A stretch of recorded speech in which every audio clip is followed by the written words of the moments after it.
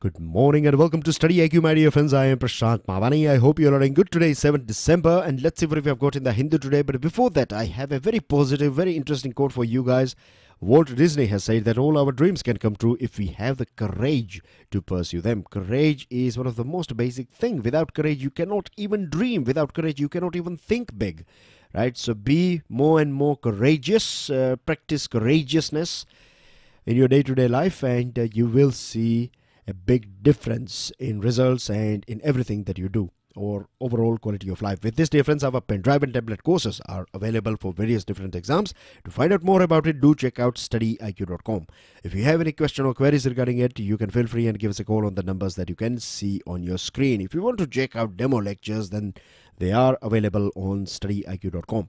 Let me very quickly give you a bird's eye view on what we have got on our table. This one is about COP24. This one is about USA and Saudi Arabia's relationship.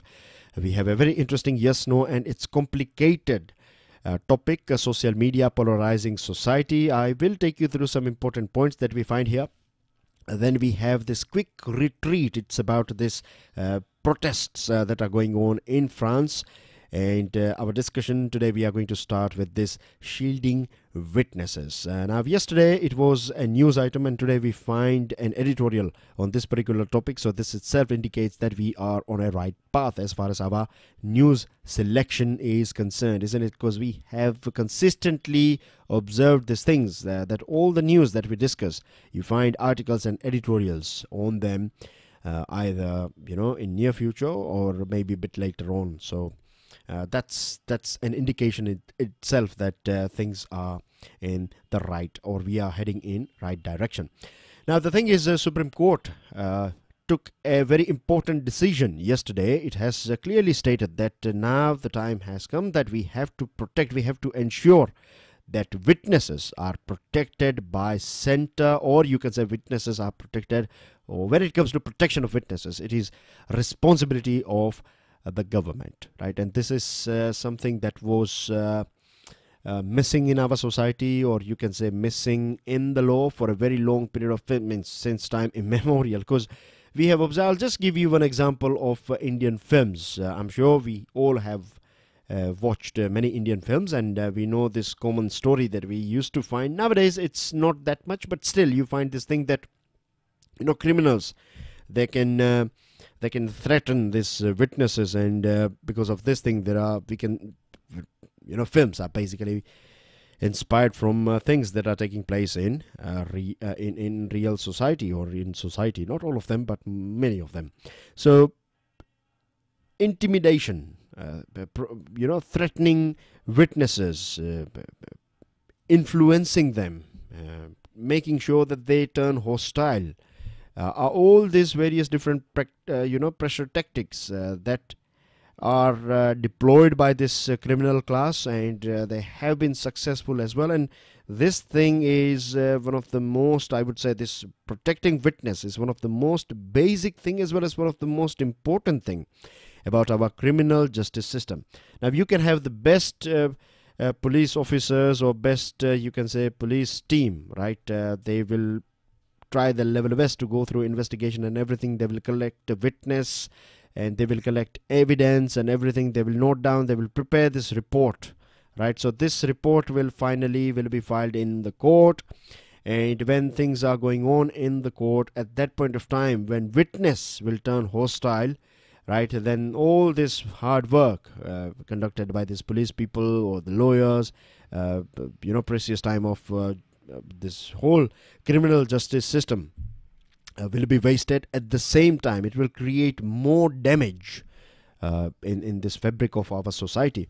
Because when you can do this thing, what you can do is you can bypass law. That means you are the king of law, right? Law is below you, and you are, when I say you, I mean to say those criminals, right? They have done this thing many a times. Of course, law is the ultimate king. It should be, that's how it should be. But in real world, what we find is that there are a few pockets out there. There are criminals out there. They can do whatever they like, and this has polluted our society. It is just like a cancer, because once you have this Gunda Raj, or when you have these hooligans who are ruling the system, not directly but indirectly, they are influencing politicians, they are having this good grip on police people. They are not all of them, and you cannot have complete control over police, but there are a few policemen, or there are in fact many policemen out there.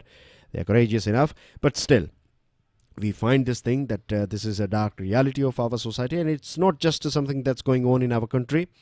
The proportion, or I would say the quantity, could be a bit higher in developing countries compared to developed world. But in developed world as well, you have these mafias and hooligans and all these organized criminals, and they are in this organized crimes. So witness, it's a very important piece of evidence. It's a sort of I would say a very important cog in this big machine, or this machinery of judiciary. And when they are not protected, when witnesses are not protected, naturally they will turn hostile, isn't it? Because at the end of the day, they too love their family members, and when they have this negative attitude, many times we find that the government is not ready to protect them. There are so many people that die. There are cases, that and there are incidents that these witnesses have been killed because they were not protected by police personnel. So many law commission reports as well as court judgments for years have emphasized about the need to protect witnesses. Now, why witnesses are turning hostile, or why we find so many witnesses are turning hostile?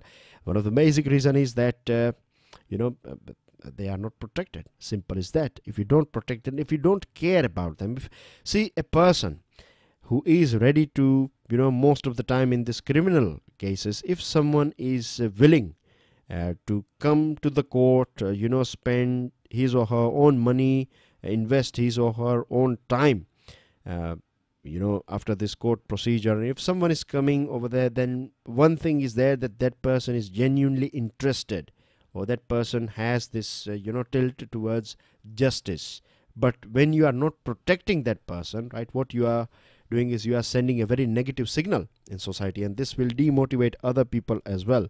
So this culture of justice will, this whole culture will be destroyed, or has been destroyed, because of this lack of protection. And this is one of the main reasons why Justice A.K. Sikri has said that the condition of witnesses in Indian legal system is pathetic, and as it takes them, because of one of the reasons why it is pathetic is because Indian legal system takes this witnesses for granted. We don't really care about them.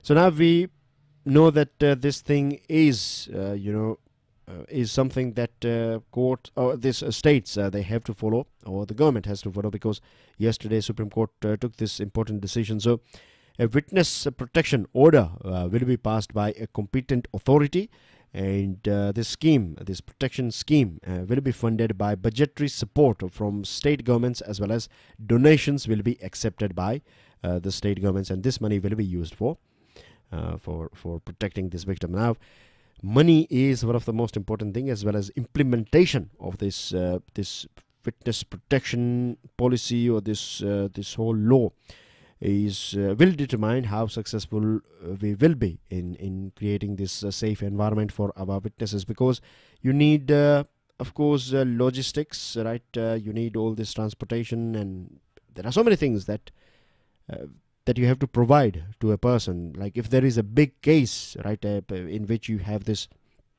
big names or high profile case, then you have to shift that person, his or her family, out of that particular city. You have to take them to different state as well. So what about their business? What about their future? What about their kids' education, their property, and so many other things, right? Their professional circle, their personal circle. So it's not that easy. So you need money for that. So financial as well as logistical challenges are there. But if we implement this thing, for time being, it may look like there will be a sort of a rise in spending or cost at present. But in a long-term future, if we think about this long-term overall future of society, then this is going to reap so many, it will be a boon for our society if we provide protection to our witnesses. Moving on to second item, it's about protests that are going on in France. Yesterday we have talked about so many things associated with France because it was part of your, there was a big article written on this item. So I'll quickly give you a recap, right? It's about fuel tax. People are not happy about this rise in fuel tax. And there are people out there in France, they are saying that this rise in fuel tax is basically they have nothing to, nothing will be left with them. And in rural France, that's what people say, that connectivity, public transport is not that much widespread. So they have to use cars. They don't have any other option. And when you are rising tax on fuel, then that is killing their pockets. Or it's a big hole in their pocket, you can say. Now, violent countrywide protests have been observed, and it's not just countrywide. You can also find them in various different overseas territories of France as well.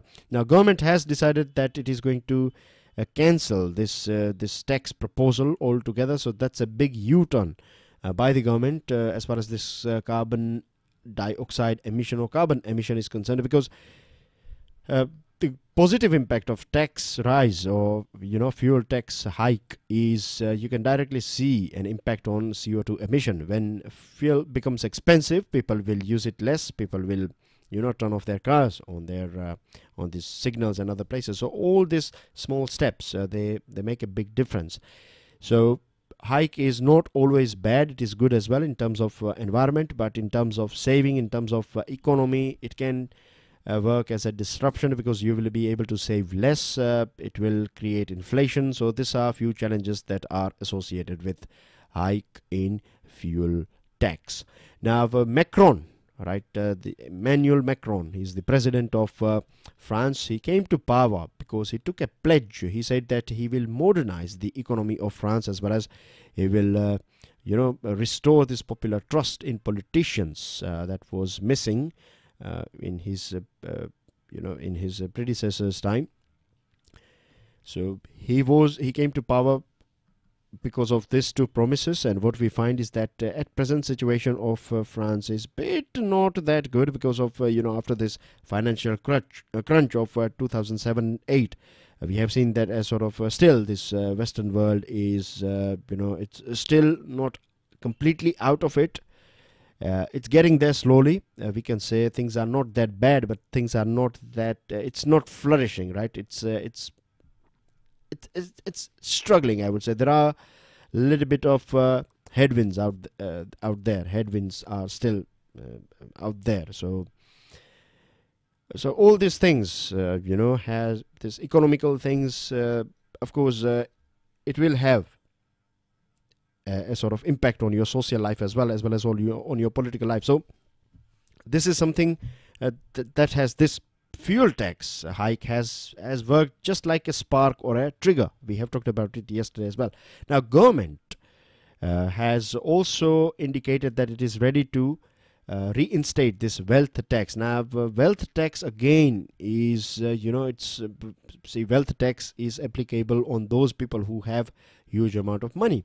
Now if you are applying wealth tax, then there are positive as well as negative things associated with it. Positive thing is that the government will directly have more money, so this money can be used for investment and for other things. But negative thing is that when you're taking away money from, or if you're charging more tax on wealthy people, then they will be not that happy to invest that money in the market. So less job creation, less business expansion. So these things are there as well. So it's negative and positive. It depends from which side we are looking at, and what's the more, you can say, more or need of what's your priority. We have to decide as a country. France, a problem with France is that its tax system or its rates are highest in European Union. And talking about European Union, it's a very important player of EU, that is European Union. It is one of the, you can say, there used to be three pillars, UK, France and Germany, but at present they have two pillars, Germany and France. And let me take you through some geographical information about France. Paris is its capital, as we all know. Starting clockwise, 12 o'clock you find Belgium, then you have Luxembourg, then you have Germany, Switzerland, Italy, Then at 6 o'clock you find this Mediterranean. So 6 o'clock means here, right? We are going clockwise. So Mediterranean Sea on the southern side, southeastern side. Spain on the southern side, and here you find the Bay of Biscay and English Channel on northwestern side, and this water is predominantly or basically of Atlantic Ocean. So these are few geographical details associated with France. Now the thing is, we were talking about this France as a European Union player. The thing with European Union is that if something goes in one country, particularly in country like France and Germany, like strong players, if something negative takes place, then you will find this sort of wave spreading in different parts of Europe. If something positive takes place, then that thing again is, it's like a virus. It will spread in different parts of Europe as well. So if Emmanuel Macron is not able to handle this situation, right, then that's going to create more troubles for European Union and for overall world, because EU plays a very important role as far as climate change is concerned. The Paris Agreement took place in Paris, that is in France capital. So if France itself is not following rules and regulations, or if it is not able to achieve this NDCs, nationally determined contributions, then what we can expect from other countries. And Macron himself is considered as a champion of this eco-friendliness, or I would say he has always stood there for mitigating and for reducing climate change and global warming and promoting more green environment. So it's going to be very important for European Union as well. And last item that you have, in various different countries of this European Union, you have to follow this EU rules as well. So as per EU rules, your fiscal deficit target should be below 3% of your GDP. You cannot cross this thing. So that's going to add some more challenges on this French government. Now, dear friends, something related with Europe, something related with what we have just talked about. We are going to talk about this COP24, a meeting that is taking place in Poland. Now, help yourself with this geographical location of Poland. I have just demonstrated how you should approach. So start clockwise, start from this Baltic Sea, and then you can have a full circle. So capital is Warsaw. Now this COP24 under this big umbrella of UNFCCC, that means United Nations Framework Convention on Climate Change, is going on right from 3rd December 2018 to 14th December. This meeting will take place, or it will go on. And as I told you, it's taking place in Poland. At present, the situation is that if we compare our Earth's or this planet's global average temperature, then before 1750, what it used to be, at present it is 1 degree Celsius higher than what it used to be around 1750. And you can imagine, just a rise of 1 degree average temperature has created so many negative things around us. So many species are dying, ice is melting, this island nations may sink in few years. So it's a big problem for every one of us, for everyone, right?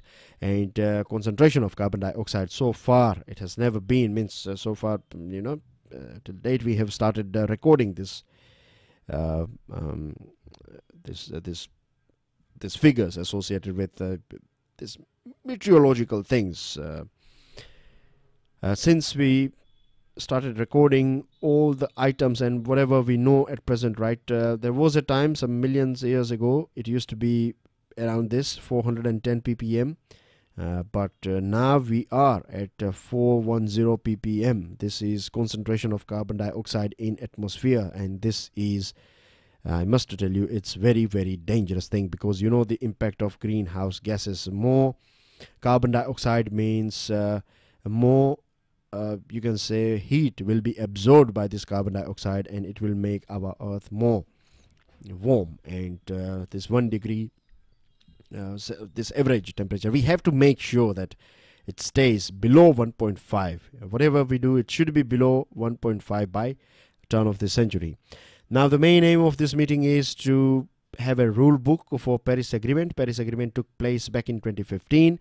At that point of time, These NDCs were decided. That means nationally determined contributions. So each and every country was given this democratic choice that they can, come out with their own figures. They will come out with, they will decide for themselves, like what they can do and how much they are ready to do and things like that.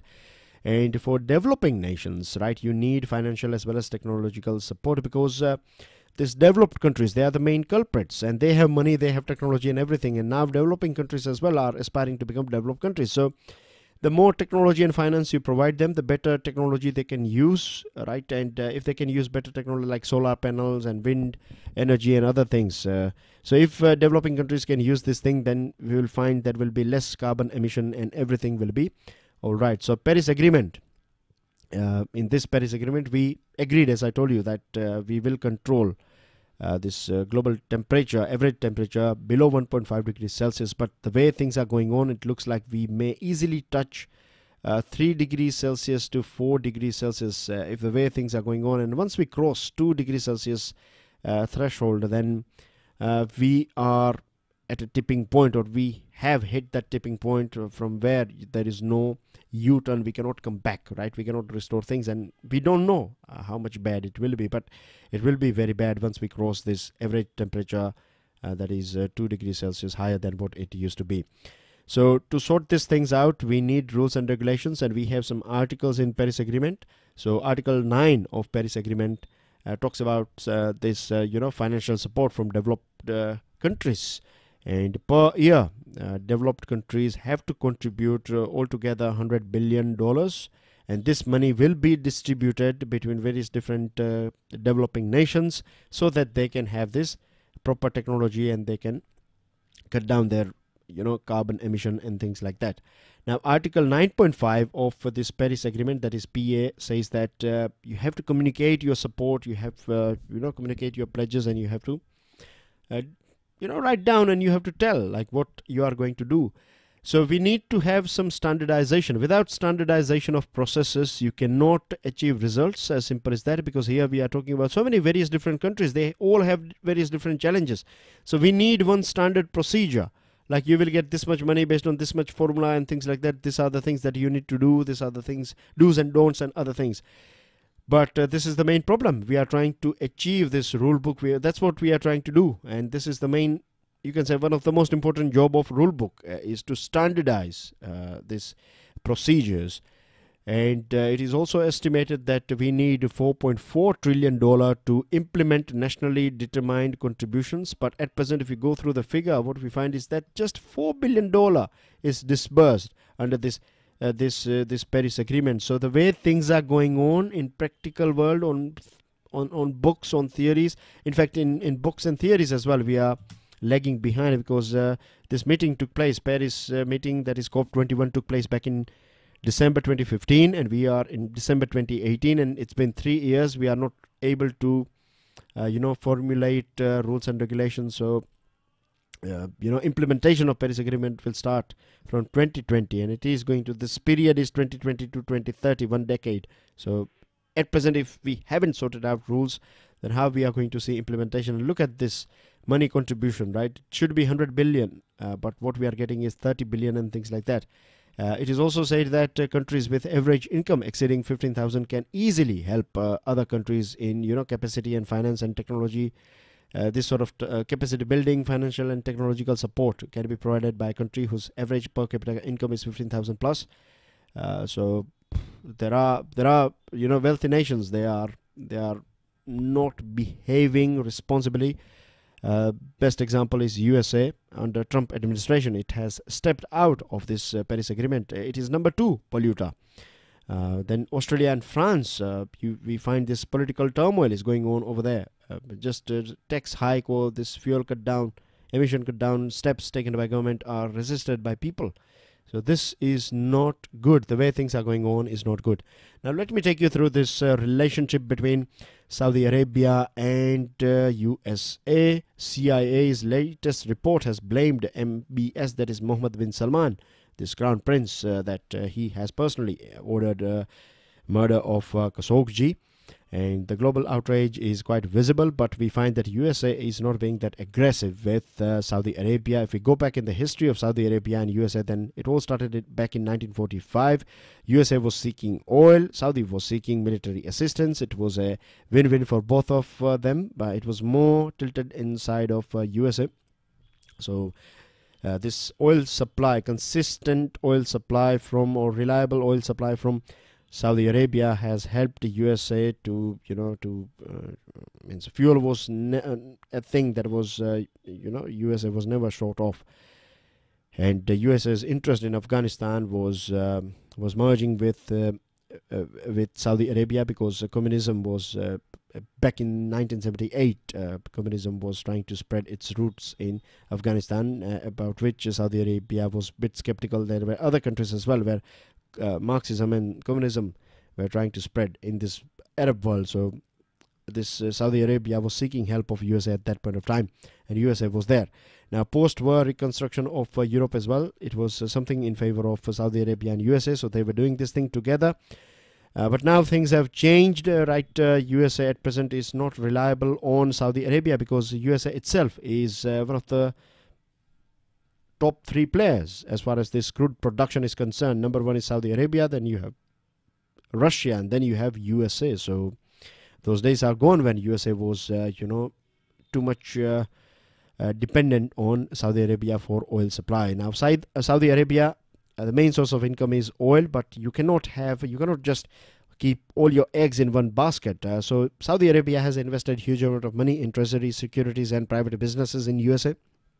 But if we look at the situation, then Saudi Arabia needs USA more than USA needs Saudi Arabia. So here we have this clear, you can say, advantage. USA is having an upper hand. So USA, if USA is willing, then it can put pressure on Saudi Arabia and MBS, but it is not doing. There is a huge difference in ideology as well. USA is democratic country, Saudi Arabia is autocratic country. In fact, Wahhabism and other sort of ideologies are quite near and dear, or they have their contacts in this ruling family.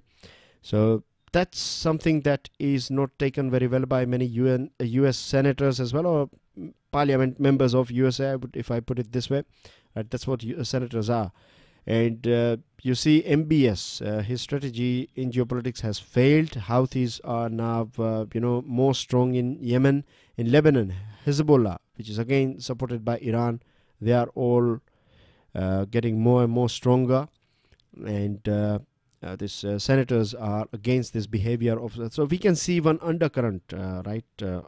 We can clearly see a changing undercurrent in this Republican Party. And Mr. Obama as well used to refuse. He has many times said clear no to Saudi's demand of striking Syria and not going ahead with this Iran nuclear deal. But here we find that Mr. Trump has stepped out of Iran nuclear deal. So all these things are not a bit healthy, right? USA, they have this upper hand. They have this chance that they can control Saudi Arabia. Now, if you go through this item, I will ask you, this one is a pure political one. You can ignore this one. But this one, right, there are a few points out there. Here, it is talking about this behavior, how group behavior impacts us. Here, it is talking about some positive things of social media, like, fundraising, like protecting people, or, finding parents of lost kids. And here it is talking about that we need to keep fine balance. There are rules and regulations that we have to sort out and things. So help yourself with this one. It's going to be very easy. Let me take you through some important news item. Why strip Verma of powers suddenly has been asked by Supreme Court. This CBI versus CBI case. Cabinet clears policy to double agri exports. So that's a good news for farmers. If we can sell some items in international market, then it will fetch more money for our farmers, which is good for them. CBI confronts Michael with documents. So this investigation, or this remand that is going on. Air pollution causes 1 in 8 deaths. So that's a big red flag. And look at the figures of our country. We are in a very bad position as far as this pollution is concerned. Tourists bring a wave of trash to beaches of our country. That's a matter of shame.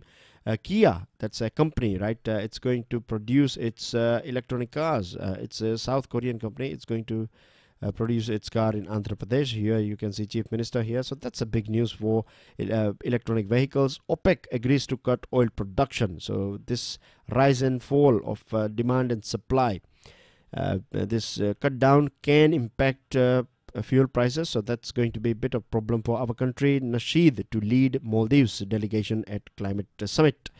And this COP24 basically. 2 killed in Chabahar attack. So that's a bad news for us because we have heavily invested in Chabahar. CAD may fall, that is current account deficit may fall to 2.2 thanks to oil slide, because 80% of our oil we are importing it. Pradhan Mantri Awas Yojana, urban needs push to succeed, has been said in CRISIL research. China to build 20,000 forest villages. These are your vocabs. Yesterday's quiz or map-based quiz answer is Reunion Island. A picture-based answer is here on your screen, and today's picture-based quiz is here. This is your map-based quiz. Here you can see this country, right? And if you zoom it up, you find this small green dot here. So what this place is all about and why it is in news. And this is your answer regarding yesterday's question. This is your new question. You can download the PDF of today's lecture from my FB page and Twitter handle. Do make sure that you share this lecture, post your answers, and don't forget to hit the like button. God bless you all. Jai Hind.